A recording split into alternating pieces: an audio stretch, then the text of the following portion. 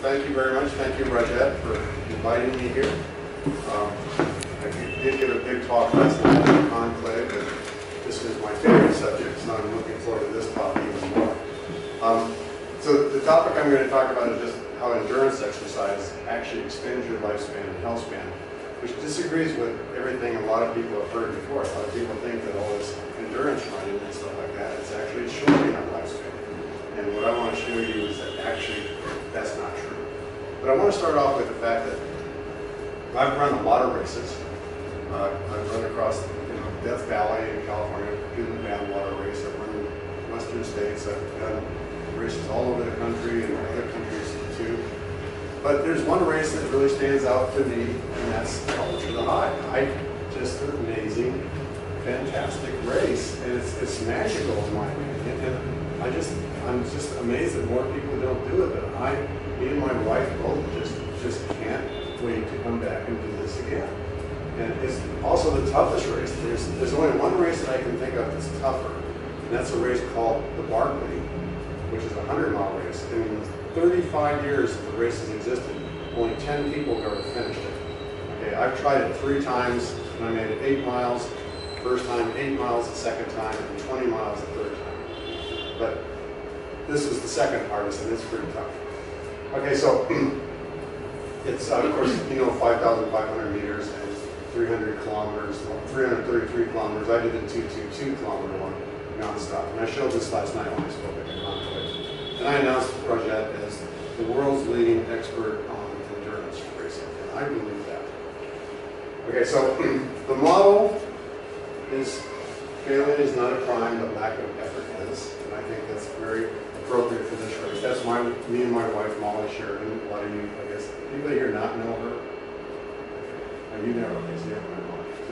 I got a treat for you, yeah. Okay, this is, of course, the very first team, people that actually ran the race. This is Mark Cobain, me, my wife Molly, and of course Rajat, the race director. We were the big 4. Okay, this was this history being made. There were people saying it was impossible to do. And as you know, okay, and we did have the saying, whoever doesn't end up in the hospital wins. And let's see, she was first in the hospital, but then she got back on the course. Then I was in the hospital, and I didn't get back on the course. And then when she found out I was in the hospital, she pulled from the race.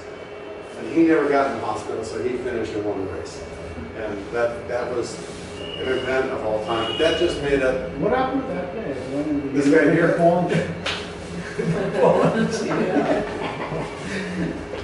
But it's as much as all the trouble and pain and stuff, like it was the most rewarding experience of our time.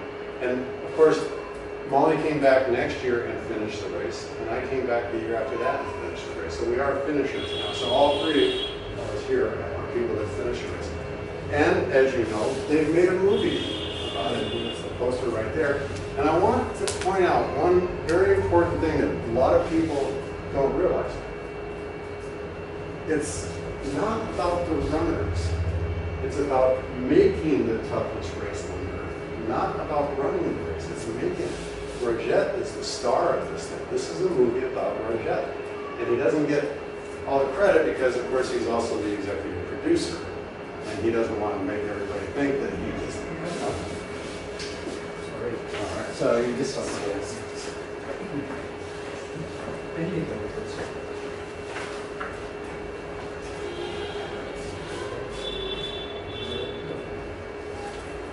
So far you've only missed a fun introduction. I haven't gotten into any of the real important stuff yet, but just talking about what a great race Ultra the High is.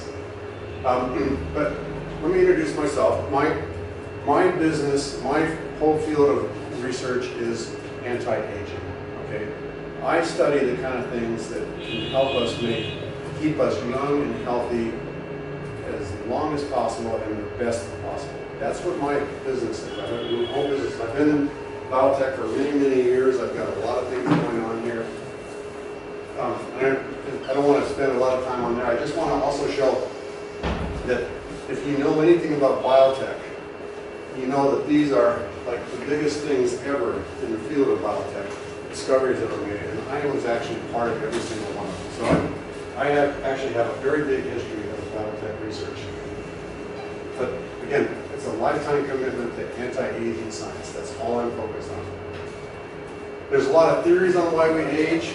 You've heard most of them before. I just want to say that, you know, I'm working on the theory for aging, but there are other theories. And I'm going to, you know, skip ahead right now and tell you that all these other theories are not true. Okay, when you'll see what I've got here. But all of them have turned into things that we all have read about. People are trying to get us to buy all these different things, or trying to buy us into the idea of doing caloric restriction or different types of lifestyles to better our lives. And they say that we're going to get younger as a result of this. And bottom line is that there's a lot of these things, but I like to think of each of these as like a stick of dynamite that's burning inside of our cells. We've got all these theories on why we age. And we could just say that, well, they're all true. We have all these different mechanisms of aging going on. But each one's like a stick of dynamite that's burning inside our cells. But what's really important is which one has the shortest fuse. Because we've got all these theories, but if one of them's got a fuse that's really long, we don't have to worry about that cause of aging. Because the other cause of aging is going to kill us all first.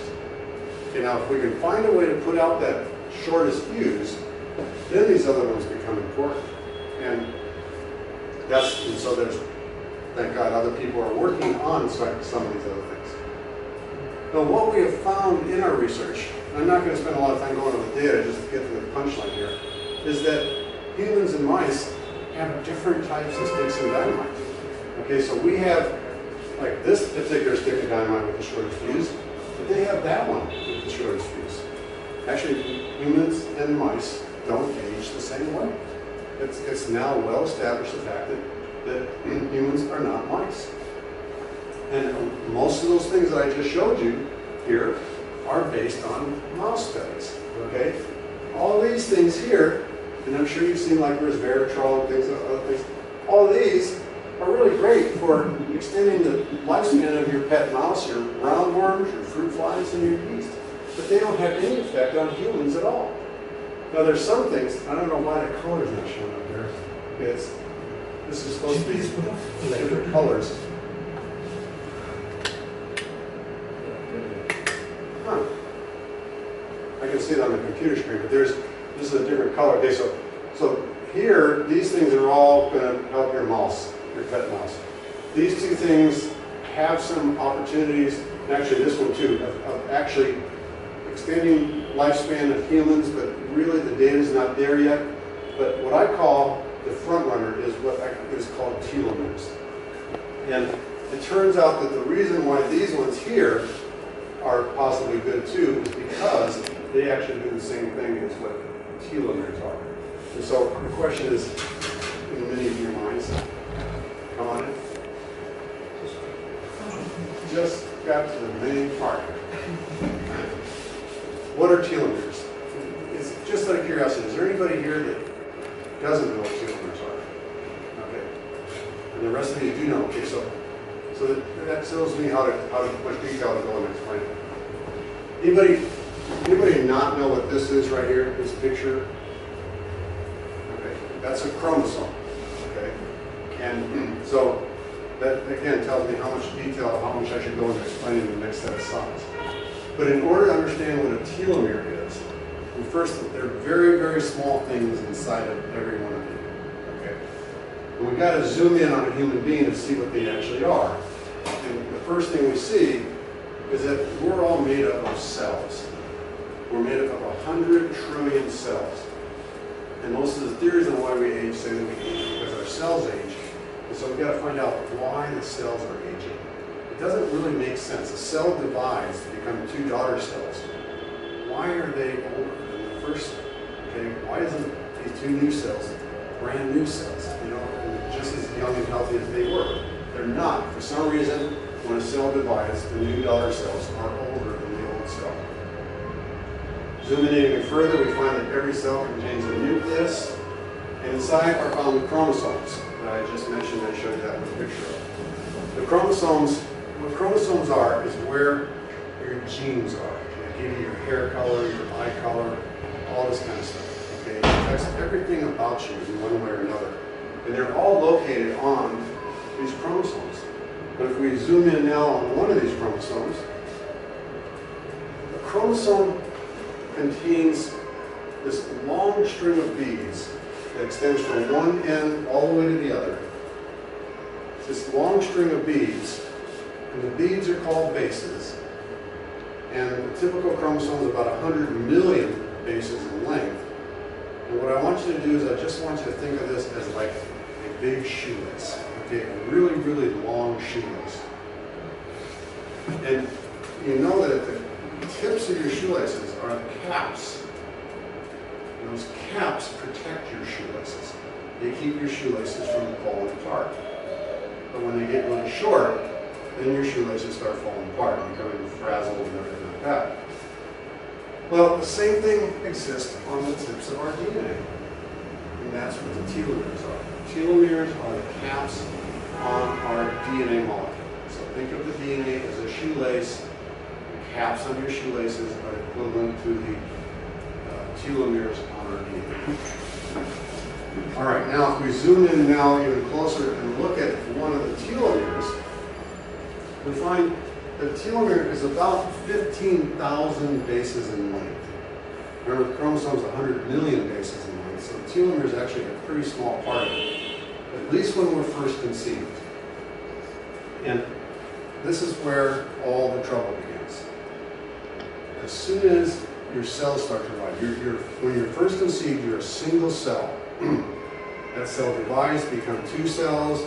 Those cells divide to become 4 cells, and on and on. A lot of cell division occurs before you're actually born.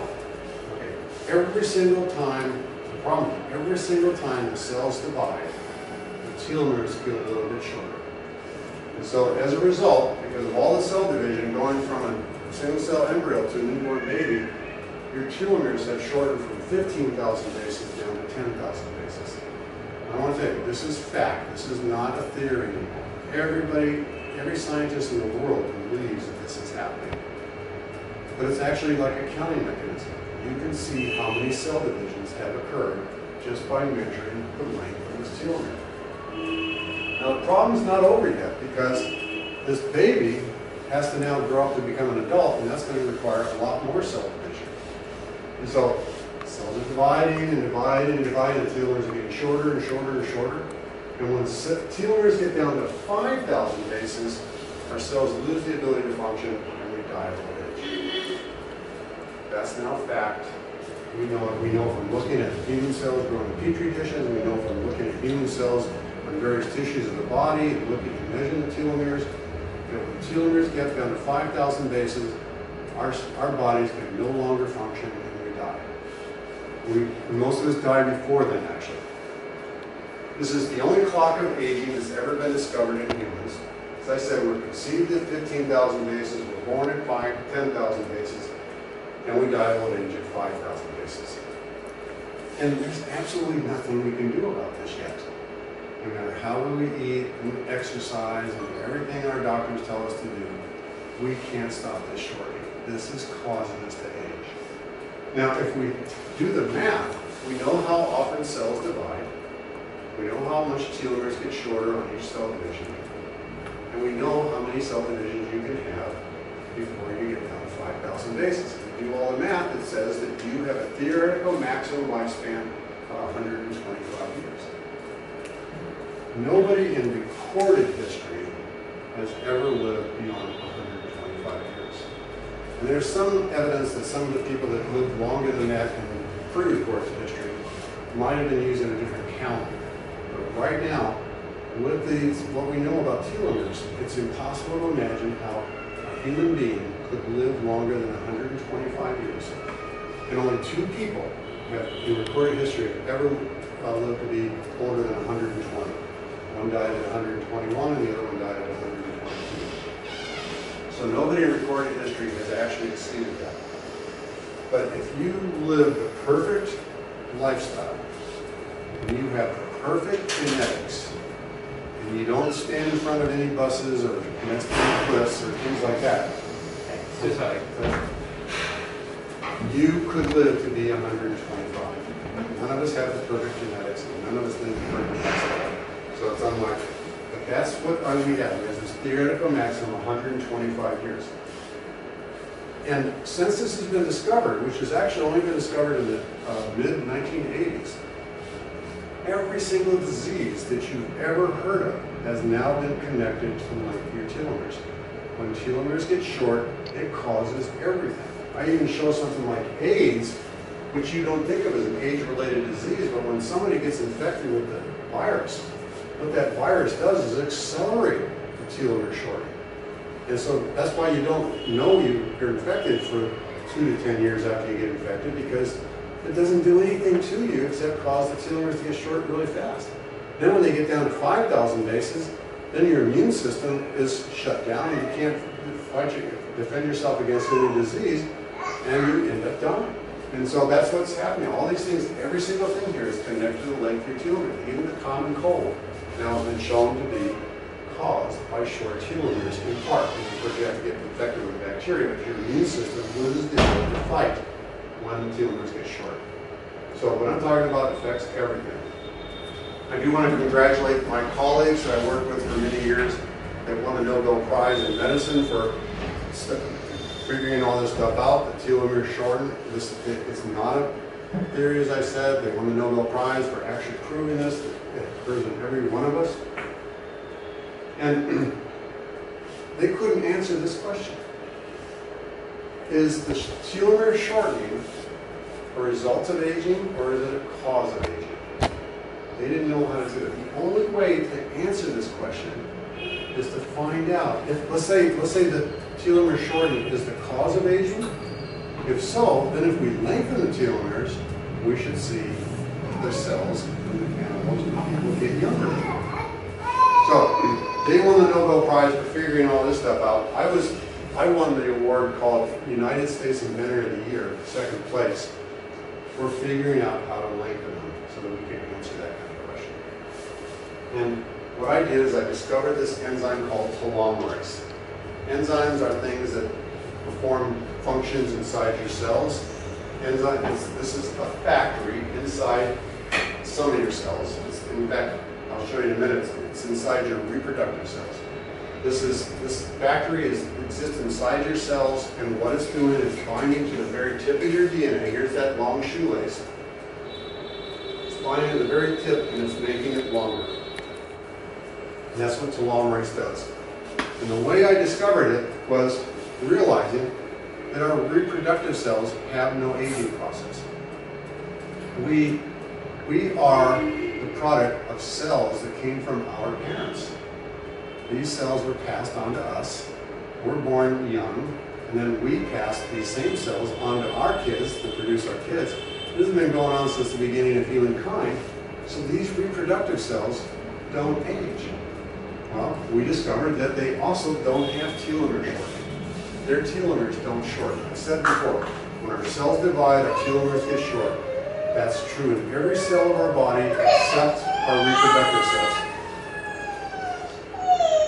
Sorry, everybody gets really upset when they hear that their telomeres get short.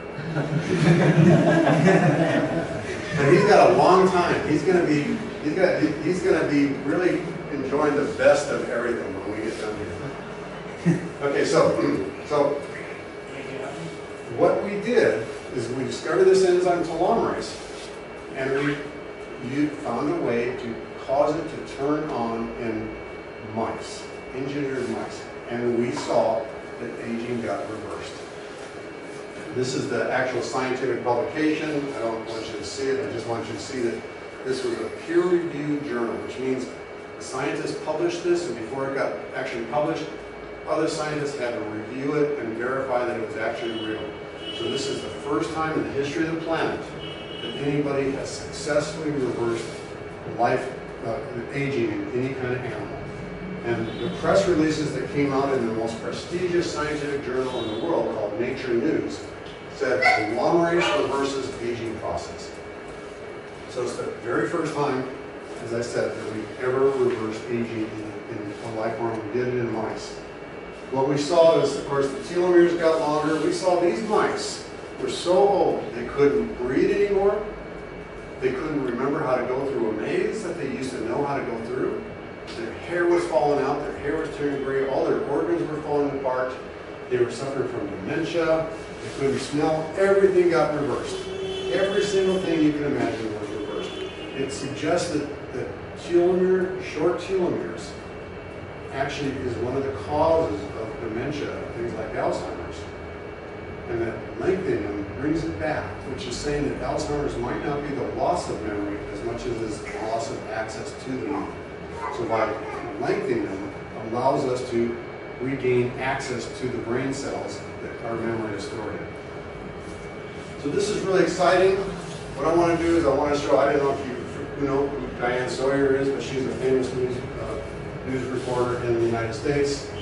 But she actually interviewed one of the scientists that I was working with, Dr. Rhonda Pennell. And here's. And now, eternal youth. Is it in a cage around the corner? News tonight of a breakthrough for some pioneering mice. But we always wonder, what does a fountain of youth for rodents reveal for humans? Here's Sharon Alfonsi reporting. I feel tremendous. In the Moody Cocoon, it's a swimming pool that turns back the clock for a group of senior citizens. But now researchers have found a way not just to stop, but reverse the aging process. The key is something called a telomere. We all have them. They're the tips or caps of your chromosomes, seen here in yellow. This is what it looks like in a young adult. But as you grow older, the telomeres become damaged and frayed, and as they stop working, we start aging, experiencing things like hearing and memory loss.